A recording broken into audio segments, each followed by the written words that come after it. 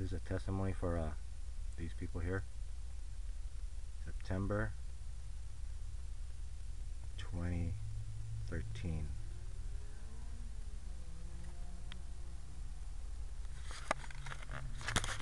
Calling for neighbor right here, 577 Palomar Street, space 4, I think Torres-Ramos, Chula Vista, California. And maybe second week of September, hearing a barge in to like 2:20 in the morning. Radio was loud, and then yell across the hall or the wall, like, oh, what are you doing? Gonna go and see the door's still open. She'll say like this. Boom! You hear this? What the fuck? I'm right there. Fucking bang! They're going over here. And then door was open, radio loud.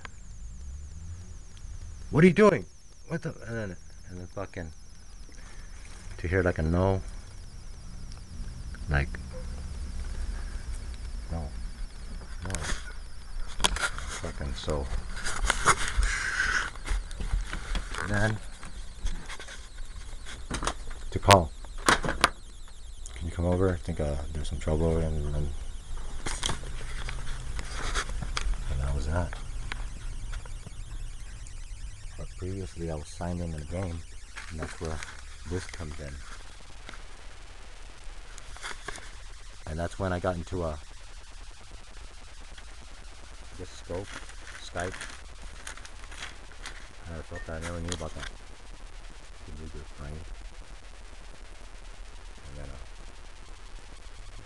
I guess it turns out these people who make games predated, fucking shit. Oddly enough, fucking 3 days later. No. 7, 8, 9 days later. Fucking, I get thrown in that game. And then to remember, first name was being said. So there could have been an easy call 2 years prior. It was about a year, maybe 2011. You think she called on me or something like that? Another neighbor around here. Because, when you make a call about, possible domestic violence, it could be confidential. So the whole time, it was probably never her, because most likely you're not gonna confront someone you don't even know. And then both parties would just never even talk about it. There'll just be like a little hate. So that means, because she was the victim, the person who was doing it was always that. So it's a plan. And just to have it calculated right when it enters a game, to where some people only take it as life, as not being the human form, whatever is inside. So if that's how you take things, then that's how you could get away. So I don't know what that is. But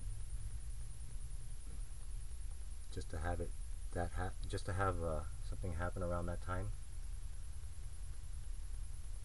and then I guess you get taken away, and then 2 days later you're out, which makes sense, because that means there was another person, which there was.